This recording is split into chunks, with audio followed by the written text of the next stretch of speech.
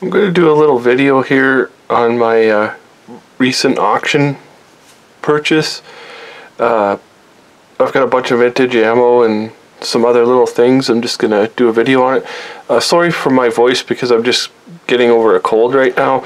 So just kind of is what it is. You'll have to kind of put up with it. But I wanted to make this video because I was sorting through the stuff here I just got in recently.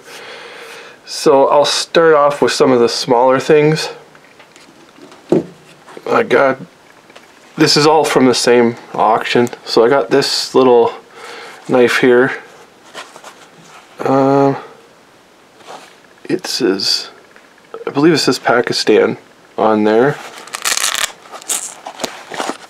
And this is a Tonto blade. This is actually a true Tonto blade knife. I grabbed that because I don't have a Tonto blade, like a fixed one, and this one is actually really nice, kind of heavy duty. The blade's not that bad on it. It's got an edge on it, so what else can you say? It says stainless Pakistan. The grips are fairly decent, sort of almost like kitchen knife style thing, and it's pretty rough, but I think it's a good knife, so I grabbed this one.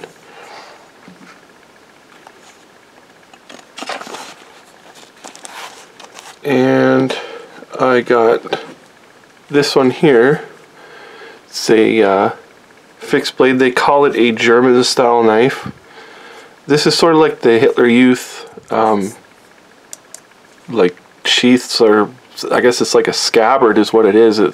It's made of metal. It's probably aluminum. Unfortunately, I don't have a magnet. And then, well, I'll take it out. And it's just like this, sort of like almost like a blunt style dagger. It's got a little edge on it. It could be sharpened, and it's got a sort of a bottle opener type thing here. Don't know how good that's going to be. I wish it didn't have that, but again, is what it is. And the handle, it's got like a German style, I'll just say, of eagle on here. And these aren't actually screws. They're just kind of fake screws. I don't know if this is actually a knockoff of a German knife, like an expensive German knife. I don't really know.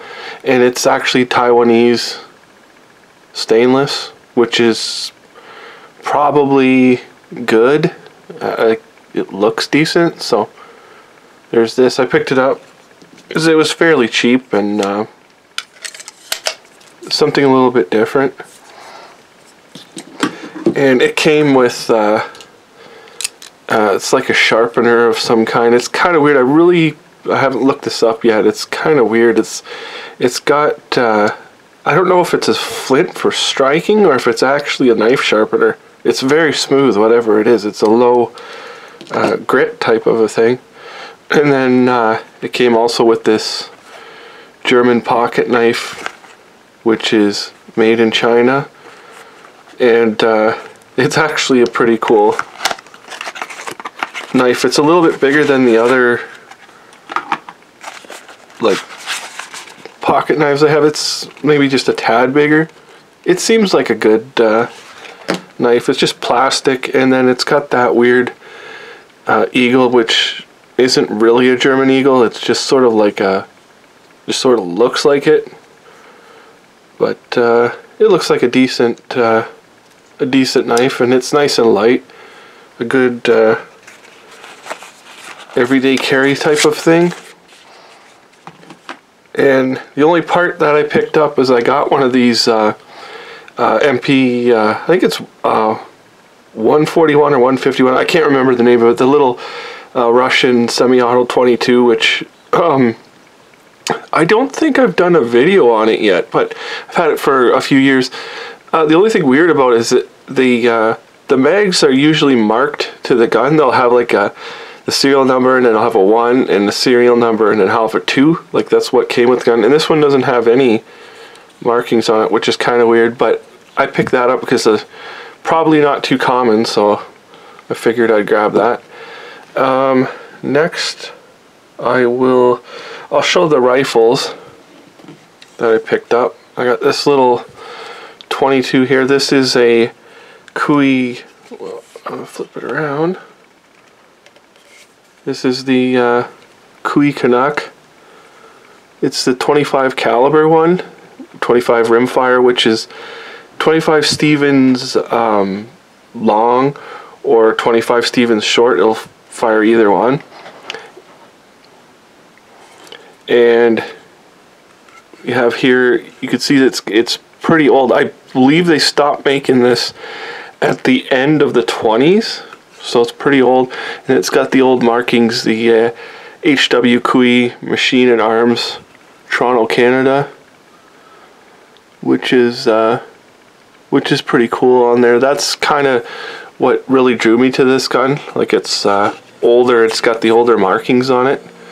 It's not one you commonly see. And then it's got this real, almost like the Winchester, the real crescent style of butt plate on it. I haven't really messed with these or touched them up at all. Like, the screw just needs to be tightened on here.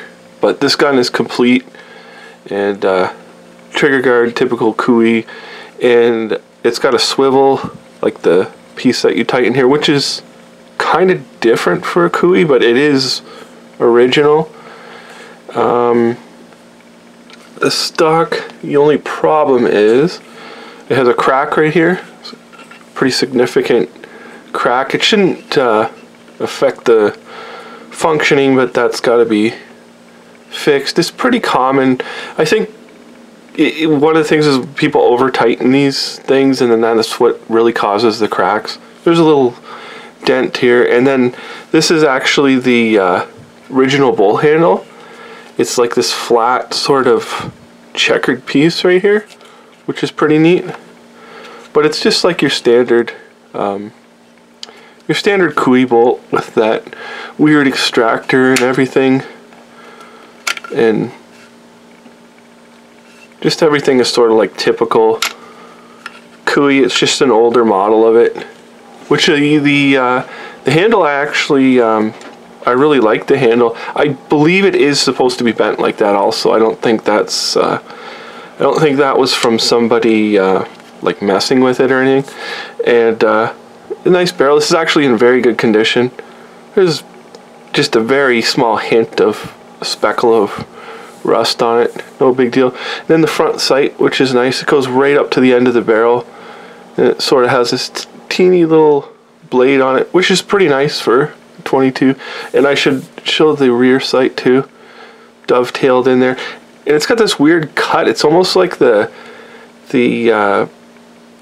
sight here was cut into that piece and then they folded it out, which is really weird. I've never really seen something else like that, but it should work. It's just a little 25 caliber plinker, and then you can see the muzzle there.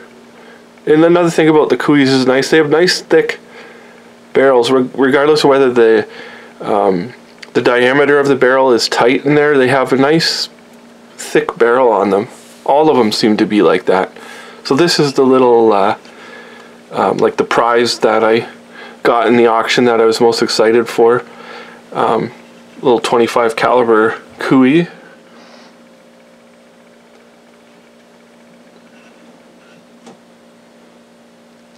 And next I have I've been looking for one of these for a while, and I've seen tons of them, and I didn't really want to pay too much for one, so I found this one, and it's complete and looks to be in good working order as far as I could tell. The finish is almost completely gone on it. I should show the markings here. It just says Cooey Repeater 22, which is the Cooey Model 60. I don't know if there's a Cooey, like the way the markings go, I don't know if there's a Cooey Model 60, Cooey Repeater. I think there's a Ranger Repeater, I'm not sure, and then there's a 600 and all kinds of them, so I don't know how the models work, if this is actually a Model 60 or if it's just a repeater. I don't know how they differentiate them. 22 caliber, and it's only missing the little ramp from the rear sight, which is no big deal. I can find one of those. But the patina you can see on the barrel there, it has, again, that it has no finish, so it sort of has that rust just starting to form, which could be cleaned, but I kind of like the patina like that, where they've almost like the old Winchesters when they lose all their finish like that. It's kind of neat. And then you get the dovetailed front sight, it's pretty decent. And the tube magazine, I don't really need to go into how it works or whatever. I could do a separate review maybe one day if I take this out shooting or something. And so you've got the brass tube inside the magazine tube. Everything's good there. The problem with this gun is actually the stock looks really, really nice. There's not really any dings or anything, but it's cracked in a few different places. You can see the crack here and a crack there. It's just going to have to be fixed. Again, I think somebody tried to put a sling mount in here, and it ended up splitting the stock because people don't know how to put them in properly, and it's pretty common for splits like that to happen. And then it's loose right now in the stock, and you can see the big piece here. But no, it shouldn't be a big deal to fix that. And then it's got that weird trigger guard goes right up to the where you take it down there. This I'm not sure about, but I have seen there's a Phillips head and a slot screw. I have seen both styles on cooeys, so I don't know if that's correct or some dude just threw that in there. But it's in pretty good shape. Like, there was a whole bunch of them at the auction. There was at least 10, and this is the one I decided on. It's got like a custom bolt knob on here. Somebody's added that to it, which is cool. The bolt, everything is, it needs to be cleaned up. I haven't really touched it, but they're pretty cool. It has the little follower there. It comes right up. And anyway, so that's the other rifle I picked up. I've been looking for one of these repeaters for a while, so this is the one I chose from the auction. A lot of the ones they had were they actually had bulged barrels in them, a whole bunch of those cooeys, so you kind of have to watch when you're bidding on that stuff. Now this is the main part of the stuff that excuse me. This is the main stuff that I picked up here. I think I'll start with the least interesting. Like, I got a bunch of 16 gauge and 3855s because I've got that one gun that fires both of them, and I didn't really have any ammo, so I got a bunch of these are mixed lots, but I'll just throw them in together. So there's a whole bunch of these 16 gauge hulls. There's a whole bunch of different cardboard ones. There's a couple plastic ones in them, and they're like older shells. Some of them are pretty interesting. Mostly Dominion, and there's one Colonial. There's a whole bunch of these Colonial hulls in here, so they're pretty good. Some of them are almost like they've never even been used. They're in like perfect condition for reloading, so those came as kind of a bonus. And then I got a box lot of these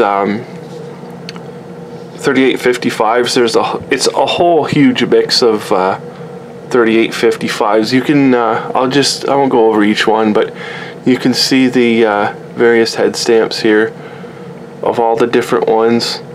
And these ones are all those, like, I don't know if they call it copper nickel jacketed or steel jacket or what you would call them, but I got at least 10 of those in there. And I got, these are just your typical like copper jacketed ones, soft point. I don't know why this one took that weird color. It's just a typical Dominion round, and yet it's like gold. I have no idea why it patinaed like that. It's really weird. Like, I'll show the head stamps here on these. Some of them are pretty old. I mean, like some of them, like in this lot here with the 16 gauge, I'll just move this. Some of these are like lead. They're like lead bullets. They probably go back to the 1800s. And you can see the UMC head stamp on there.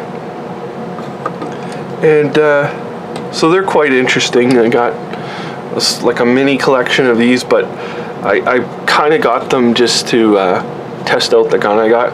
Now I'll show some of the boxes here of stuff I got. So I got more of these Dominion soft points, 180 grain.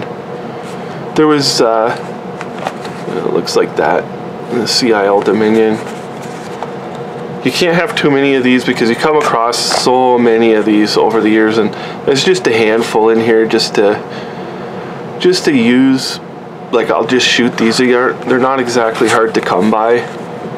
So I got a handful of those. And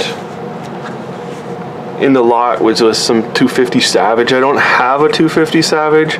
I do like the Savage lever action rifles, which I'm assuming they chambered it in 250 Savage. So there's a nice box of these. Are in really great condition. Actually, that one looks like a reload down there. Probably wouldn't shoot that one, but the others look all right. So I mean, there's a box of ammo. It's interesting cartridge, and then of course you got the brass if you do find the gun that can fire them. Let's see, I'll keep going with the rifle rounds. I got these. I don't know the vintage on these. It's so hard to tell, and they just give you a patent date, which is like 1886, but that's when the round originally came out. And then there's other numbers on here. I don't know if 10-6 is like October of 06 or something, maybe. Somebody might know. I love these old boxes, all the pictures on them. And they call them metal patched bullets. And then you've got a 99, it could be 1899 for all I know. And then there's nothing on there. Here's the top. High velocity too for 38.55. That's pretty cool.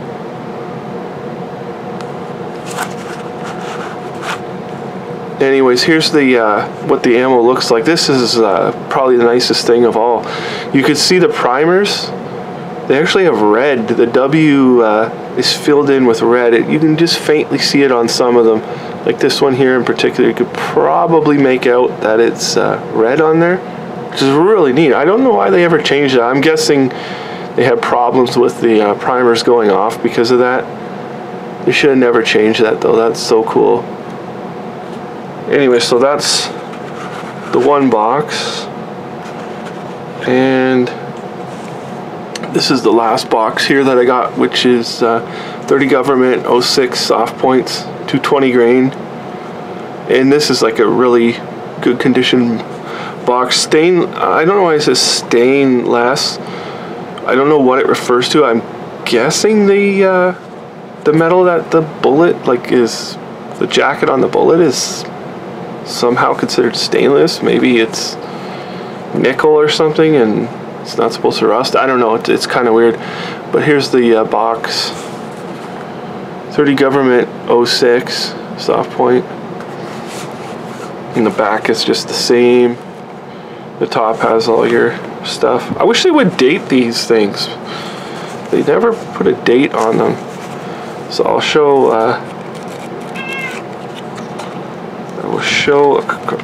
well, at least one here. It's not a full box, it's a mostly full box. But it's not even, the bullet is like, I'm assuming it's copper nickel, but it looks like it's just copper jacket. And then that oxidization, like, I don't know how old these are. Well, I mean, obviously if it's 06, it's probably over 100 years old at least. And here's your head stamp, the way that they're head stamped, which the old American rounds are really weird. They always, the 30 caliber rounds, they call them like 30 USA and all different, you know, there's the 3003s and stuff, like they're kind of confusing. So you've got 30, it's just 30G. It's, I'm assuming 30 government, but then 1906. That's how it is, that's how it's written on here, which is kind of neat. So put these, I'll put these back. It's a really neat box. I've never really seen this box before. That's kind of what drew me to it. And then I ended up with, I'll start, these are all 16 gauge shells. So I'll start with this box of Imperial slugs. You can see $3.20. I don't know where they would have come from. Again, I don't know the age. I'm thinking 50s, 60s for age. I don't know when they, like, somebody will know right away the age of them from the box.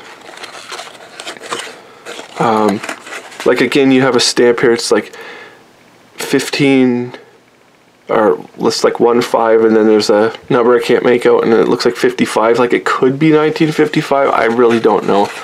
And then it's in perfect condition. The rifled slug.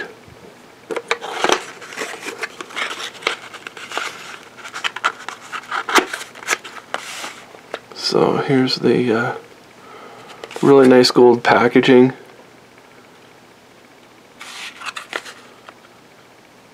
Montreal, Canada. Those are pretty cool. I like the I doubt I'll shoot them unless I get another 16 gauge, like that's in a little better condition than the one I got. But so there's these, and I got a box of 12 gauge. They are Maxim long range load, and you can see but they're not actually, like, they always give you the recommendations here and some other stuff, other additional information on there, but there are a whole bunch of different oh, here's some useful information here. It's dangerous to put 16 gauge shells in 10 gauge guns. Like, I think that's pretty obvious, but anyways, it's kind of interesting they do stuff like that back in the old days. But they're all different. They're all Maxim shells, and they're that cardboard with the, like, preservative thing on them, and they're all different. You see, it's BB shot, long range smokeless, it says, and here's the brass here, if it'll show up. But a lot of them are cracked like this because they're so old. But I mean, they're just kind of collector shells, really, at this point. I suppose if you had to use them, they would still go off. These are kind of the things that you'd see in Mad Max when he shoots the thing and it just flares out. It's using old stuff like this. And that one, there's a different one here. It's a 3-inch Magnum number 2. This is a different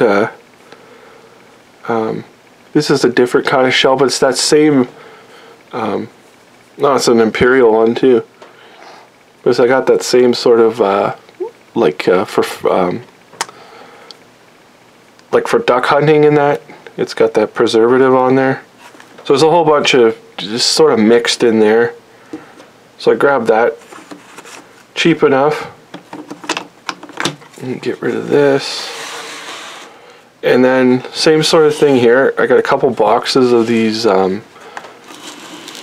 16 gauge Imperial shells. You see they look like this. All your information on here. Tells you what to use for whatever you're hunting, which is nice. And what else? Canadian Tire tags. Unfortunately, they don't ever price it. So, and then it says 7.5 shot. But again, both of these, like I won't go into both of them because it's just a mix of. It's a well here. This would give you a date. I'm sure that's it's probably January of '64. I would think that's what that is. But there's a whole bunch of different ones in here. There's 7s, 5s. This one here, oh, it's a BB shot. And it's, yeah, it's a Canuck shell. It's not even Imperial shell. There's like a mixture in both of these boxes. So I got those two. This is the coolest one of all. This is a really old Winchester 16 gauge box. So I'll show the box. You could see here. And it's loaded with smokeless powder too, which is nice. And you've got all your information on there. And it looks like they stamped the this piece here. It wasn't like part of the label. It looked like they stamped that onto the label so you knew what was in there.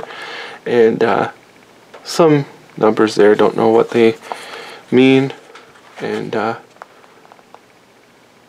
can see there. And on the bottom, it like see the patent goes up to at least 1903. So who knows when these were from? At least 1903. So they're at least probably 100 years old at least.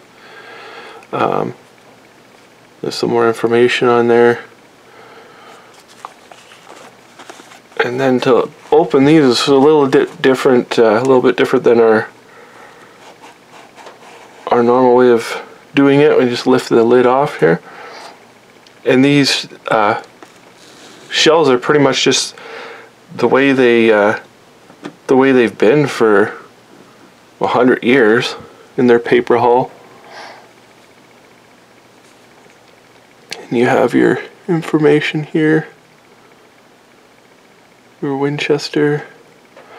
Oh, it says up at the top. I don't know if it'll show up. It says DuPont on over top, which is cool. And then it's got this really awesome primer. The primer sticks up a little bit like that, but then it's got the Winchester. I think it says New Haven. No, it just says. I'm trying to read it, but it says. I think it says New, and then it's got number 4 on it. It's really weird. It says around the primer there. Really cool old shell. I bet these would still fire like with no problem because they seem to be kept. They're a little bit dirty from like dust or something, but they look to be in like mint condition, the shells anyways.